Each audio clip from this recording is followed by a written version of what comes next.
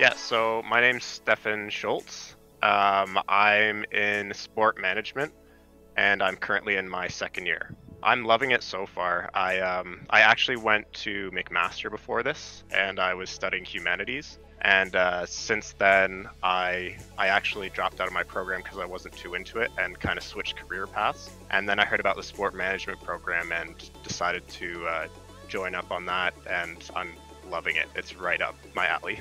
Rocket League, I've been playing since release, which I think was back in 2016. I didn't really play competitively until I actually met these guys at Humber. So they started doing social nights and kind of just asking anyone if they wanted to join and play a couple games with the Humber Rocket League team. And I kind of connected with the guys a bit. I had loads of fun during those nights, and they ended up telling me about tryouts and decided to try out. I got onto the team, and they were all so chill, so it was so nice to be able to join in like that. Take it, take it. You? Mid? That. Nice shot! Let's go! Beauty, let's go. Oh, Stefan, that was funny.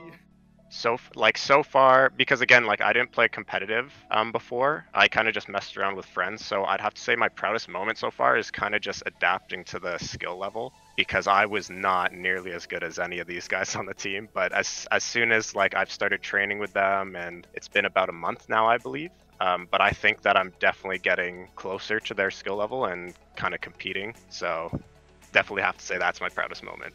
I actually play on the Humber varsity soccer team as well. So it's kind of funny how I'm playing real life soccer and car soccer at the same time.